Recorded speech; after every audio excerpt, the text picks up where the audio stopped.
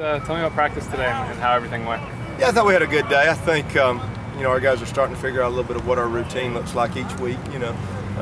This is our third Wednesday, and there's just a way we do things. I mean, there's an energy, there's a tempo, there's guys that have now kind of settled into that role that they're maybe as we say, a B1. Guys that are over there giving a look, but they can get better and they can make those guys that are out there. But besides making themselves better, they can make the guys that are out there on the other side of the ball for them better. Is there a different vibe this week now that you guys kind of went on the road there to Mississippi State and hung with an SEC team?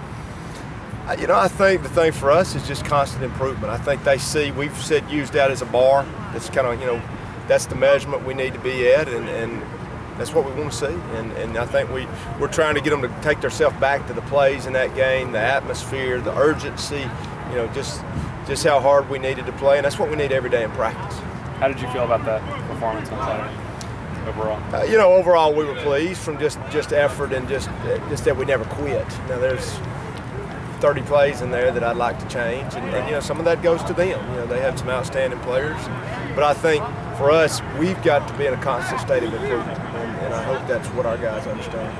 Well, you guys are already on the verge of matching last year's win total. Do you kind of feel that this program is starting to turn around a little bit? I think it turned around just from our standpoint, just what we saw in the weight room from spring, from their work ethic. I told them I don't know what the wins and losses will be. I'll never predict those, but I see a whole different group of guys.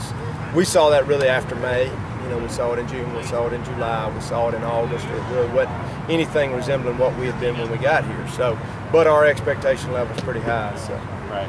Well, what are you hearing from fans and alumni and that kind of thing since you've been hired and since through 2 weeks of the season? What have you been hearing? They've been extremely positive, and I was telling our players we probably had as many positive tweets after the Mississippi State game and texts as we did after the Troy game, which is hard to believe, but I think they're proud of these guys and proud of the work they've done. And I tell them every day, who they're representing.